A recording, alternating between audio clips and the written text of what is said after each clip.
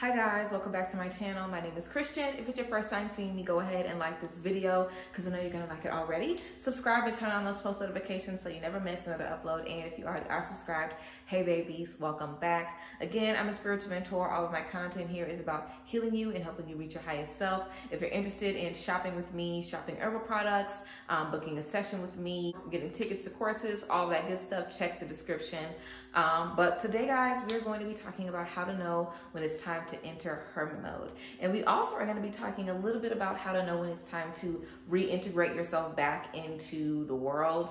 But let's just get into how to know when it's time to enter hermit mode. So this video is going to be the first of a few videos that I'm going to be doing, kind of titled How to Know Blank.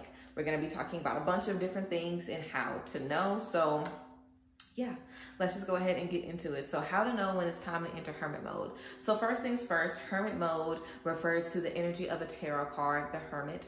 The Hermit represents isolation, reflection within, taking your time to reflect within, taking that necessary time in beneficial isolation so you can move better, so you can move stronger, and so you can just be able to evolve in different ways, see things in different ways. And I think, there are so many different times throughout our life where we might be required to go into hermit mode for different reasons. Sometimes we have to go into hermit mode to process grief. Sometimes we have to go to get ready for a new chapter. Sometimes we have to go to get clarity about, some conflict in our lives. A bunch of different things can push us into hermit mode. But when is the real time for you to isolate yourself, turn your phone on Do Not Disturb, and take some time with you? So first things first, if you are wondering, is this the right time to be in hermit mode? Should I be in hermit mode? Really ask yourself, what space are you in right now? And what do you need to learn? What do you need to see? What do you need to figure out in your current space? If you feel you could better do that in your own private isolation, then you need to be in hermit mode. Some things we cannot discover with our partner right next to us because maybe our partner is a source of these problems. Some things we can't discover because we have friends in our lives that might make us anxious, might make us doubt ourselves. You might feel one way and then hear a word from someone else, and then you might want to be compelled to, change your mind. So I think it's important to know how you reflect. What does meditation mean to you? What does gaining peace of mind mean to you? And if you're in a space where you need to get back to that peace of mind, if you're in a space where you feel disconnected from yourself, if you're in a space where you feel like there are big, big, big things that you need to know, and everywhere you turn, you're looking for an answer and you can't find an answer, the chances are that the answer is within yourself, and that we're looking at YouTube videos and pick-a cards and asking for advice, when in reality, the answer is within ourselves. If you're trying to figure out why something happened to you, the answer is within yourself. If you're trying to figure out why certain things keeps happening, or why you stepped into another mistake again, or why you take another L, the answer is going to be in that hermit mode and in that reflection. I can't tell you everything. Your friends can't tell you everything. The answers for everything are not, online, like I said, in a pick a card. Sometimes the only way to get to the bottom of something is to spend some time with you. What is beneficial about hermit mode, and why hermit mode? Why can't you just figure everything out with everybody around you? A few different reasons. I feel the main reason is that when you are with everybody else in your life, you're a different person outside of who you are when you are alone. And that's the truth. No matter how real you are, I'm very, very real, and I can even say that. Who you are when you are alone is very different from who you are when you're with your partner, your friends, your family, your job, whatever. Even if you are the same for the most part, I feel like we all have a core identity or just who we are that kind of passes into all the little versions of us. But when you are by yourself, there are certain things that you'll say to yourself. There are certain things that you know about yourself. There are certain conversations that you will only have with you when nobody else is around. There are certain things that you're only comfortable admitting to yourself when it's just you right there. And if you know there's a lot of things you've been avoiding, if you know you're in denial about a lot of things, if you even feel like you're delusional about certain things in your life, if there are certain things in your life that you need to accept but you just can't accept them, all of those things are a sign to step into hermit mode.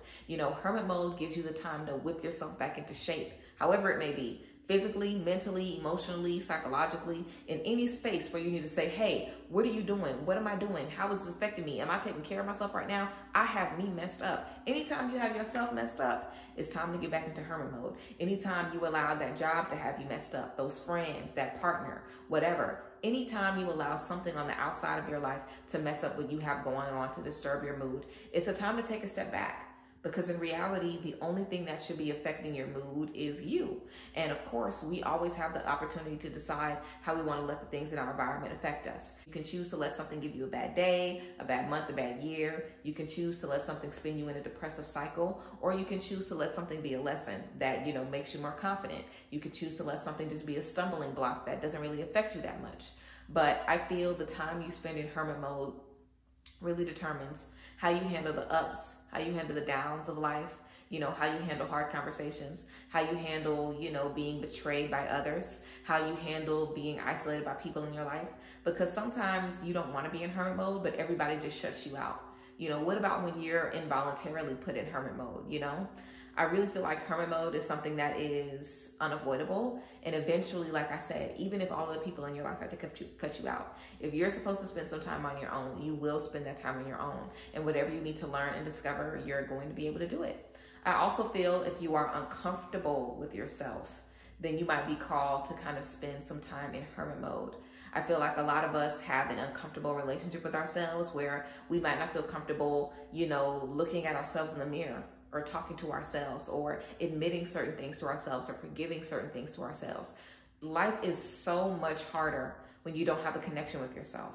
When you don't have a connection with yourself, you're living off of fear, shame, guilt, resentment, things that everybody else around you can use against you. If you already feel like a shitty person because you're judging yourself for mistakes you've made in the past, people in your life can make you feel like a shitty person for not letting you take advantage, for not letting them take advantage of you, or for standing your ground, or for setting a boundary. They can easily say, oh, what's going on right here? You're not a good friend. You're not a good person. And immediately you'll believe those things because you've already been feeling like that for yourself. So if you have allowed other people to make you feel a certain way for so long, you've gotten disconnected with you, time to step into hermit mode. If you feel like you're in a space where everybody's opinions are the only things that are ruling your life, step into hermit mode. Now, what does hermit mode look like? There's a few different ways that we can go about hermit mode, and I was thinking about this when I knew I wanted to do this video. You can step into hermit mode where you kind of shut everybody out and you really just work and focus on yourself 24/7. You can step into hermit mode, how I like to call it, hermit mode where the best is present, okay? So this basically means I am isolating myself from everybody except for the people that make me feel good, except for the people that make me feel my best. What does this mean? Maybe the only time I get out is when I'm able to see my very, very, very best friend. Maybe the only time I'm able to get out is if I'm going to the botanical gardens to have a beautiful day of, healing and release. Maybe the only time I'm allowing myself to, do something social is when I know it's going to fill me with love and satisfaction. Sometimes, you need to step into hermit mode when you keep trying to feed yourself with nights at the club and brunches and day parties, and you still feel lonely. You still feel unfulfilled. You still feel like you're missing community. So if you are trying to constantly fill yourself with other people, other people's energies, other people's vibes, trying to feed off of their energy, and you still feel empty, that's another sign that it's time to step into hermit mode, because you have to fill yourself before you can allow anybody else to fill you up. So be mindful of that as well. Yes, hermit mode, spending time with yourself is great, but you can also spend time with yourself, or maybe you see your friends every other week or once a week, or you choose one trusted friend to have like a vent session with them every week as you're going through this healing process. You don't have to do it 100% alone. Sometimes you do need someone to be there for you to kind of, guide you through the process. Even if you need to tell somebody, hey, I've been in hermit mode, I've been in isolation, I'm doing a lot of work right now in solitude, but these are the things that I've been discovering about myself. I just want to tell this to somebody else. I want someone else to kind of talk to about these things. Have you ever experienced having to rebuild your confidence, having to forgive yourself for mistakes from the past, having to release bonds, look at trauma in a different way, having to let go of grudges? Have you ever experienced that? And if you do have someone in your life that can resonate with you and connect with you in that way, then of course, allow this person to be your pen pal, allow this person to be your, spiritual confidant in this space. Communicate with them, let them know how you're feeling, stay in touch with them, have maybe a couple of days where you do your own journaling, your own meditation, your own prayer, and then, hit them up every week and you guys have a little powwow. It's all about what works for you. I also have a group chat, you know, with Sacred Solidarity. I believe you guys can check the description box to find the Instagram to Sacred Solidarity, my online community, and you can find the group chat through there. If you just wanted to tap in with the group chat, you know, every week, whether it's mine or where you find a group chat on Facebook, or whether you already have a group message with your friends, you know, make it a point to connect with people if you feel like you need to. No one's hermit mode looks like the same. Someone's hermit mode might last a year. It might last years. Someone's hermit mode might be, you know, like them doing a staycation for their birthday weekend. And then that 2-day weekend, they get downloads about everything that they've needed to know. And after that space, they're ready to jump back out there. It depends, because hermit mode serves as something different for all of us. But an element of hermit mode is time and not rushing the process. You know, hermit mode might be a 5-year period. And in that 5-year period, you might be going on trips and meeting people and connecting with people, but you could feel more connected to yourself than anything, you know? I definitely feel I've been in hermit mode for the rest, like the entirety of this year. And now we're in July of 2023. You know, I've gone through so many changes. I've met so many new people. I've lost so many people. And I feel like I've been in hermit mode, even though I've been going out more than ever and meeting people more than ever and on the scene more than ever and outside more than ever. I feel like I've been walking with me more than ever too. Like I've had my back more than ever. I've understood myself more than ever. I've connected with myself more than ever. And this has caused me to spend a lot of time talking to myself. And I've always talked to myself a lot, but talking to myself about how things affect me, you know, not making myself feel shame about the things that I feel, accepting myself for what I feel, and kind of casting a light on anything that I'm experiencing. You know, hermit mode also tells you to bring the things to the light. So like I said, if you've been trying to ignore stuff, if you're in denial, if you're trying to push stuff to the back to act like it didn't exist or act like it didn't hurt you, this is the time to step into hermit mode. This is the time to say, wait, I need to illuminate what I'm feeling. I need a full moon moment. Hermit mode is a full moon moment, because you know the second you look into what's bothering you, it'll all make sense. It'll all unfold. It'll all align. It's kind of like going to therapy for the first time. You know, most of the time you're going to cry because you're just talking, you start to open up about the little things that you push down. And that's really what hermit mode is. The second you start to shine a light on where your insecurities come from and where your doubt comes from, where your fear comes from, you know, why you have lost certain people, why certain things haven't worked out. You know, as soon as you start to look at that little by little, it all starts to come together and make sense. And you end up with a picture of your life that makes more sense to you than ever before. And you're able to see people differently, understand people differently, you know. I feel like my time in hermit mode has made me a lot more humble. I feel like it's allowed me to realize my faults more. I feel like it's allowed me to understand why I have allowed myself to step into certain things. You know, my issues when it comes to accepting certain things from people or allowing myself to set a tone that does not align with what I really want.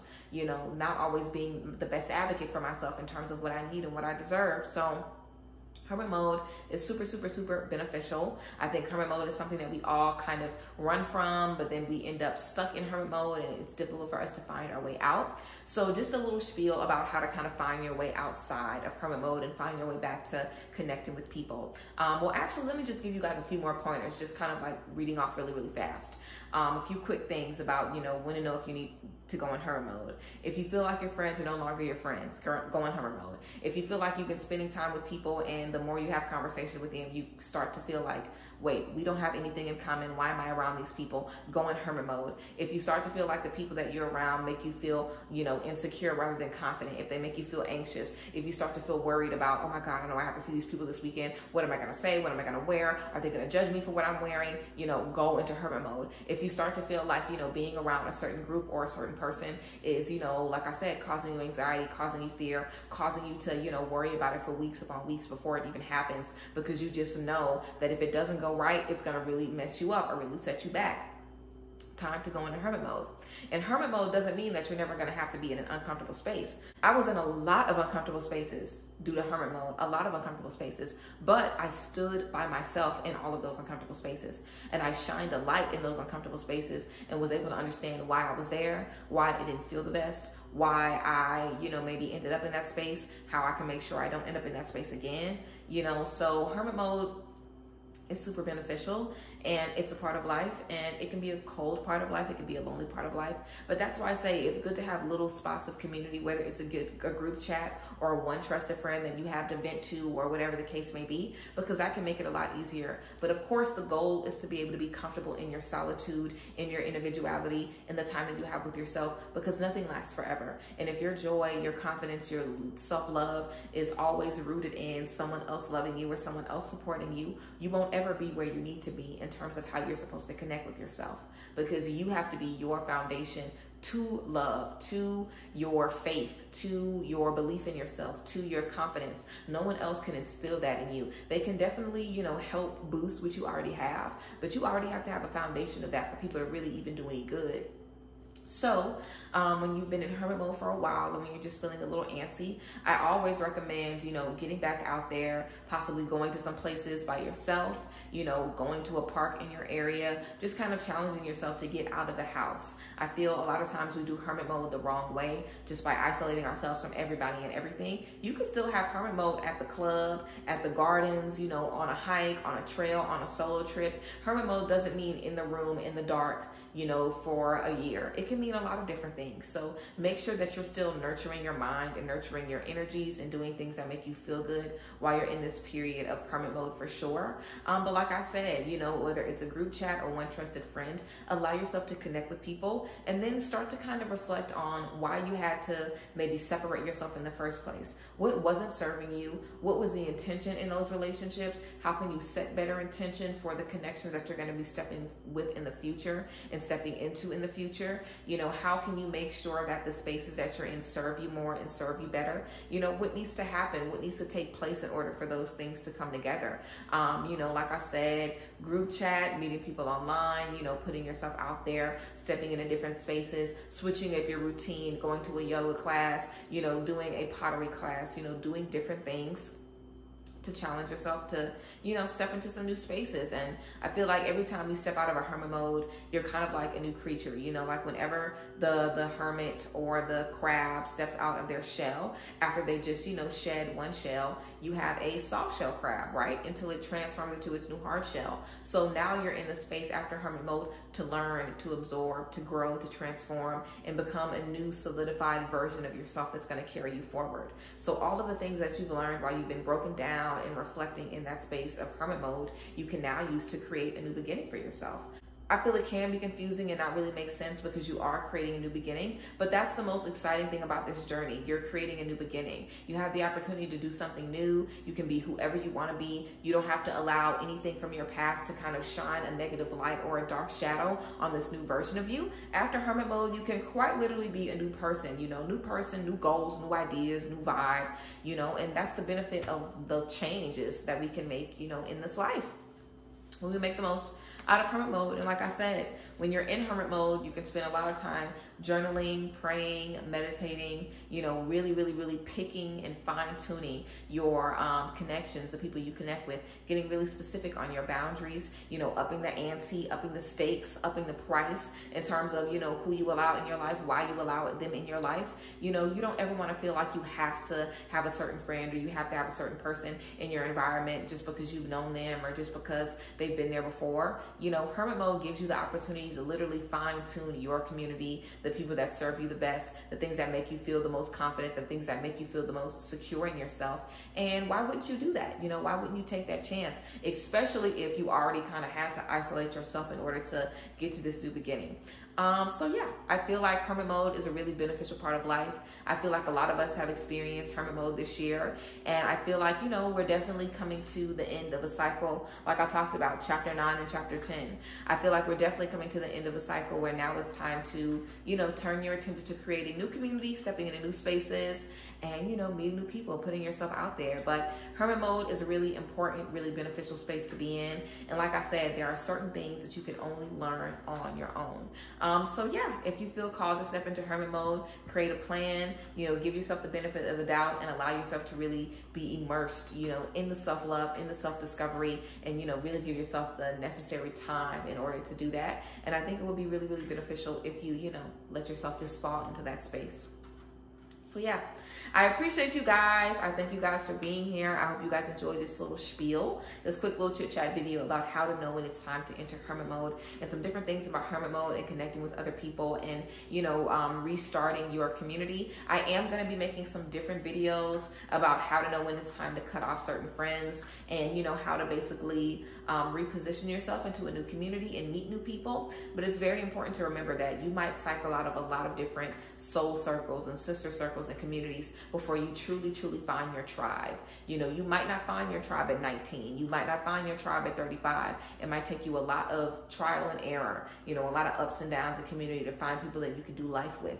Life is long, guys, so don't get too caught up in not having your tribe yet or feeling like you haven't found people to do life with yet. Just continue to look forward, continue to grow, and trust that, you know, the more you figure out what you don't need, you're one step closer to knowing what you do need.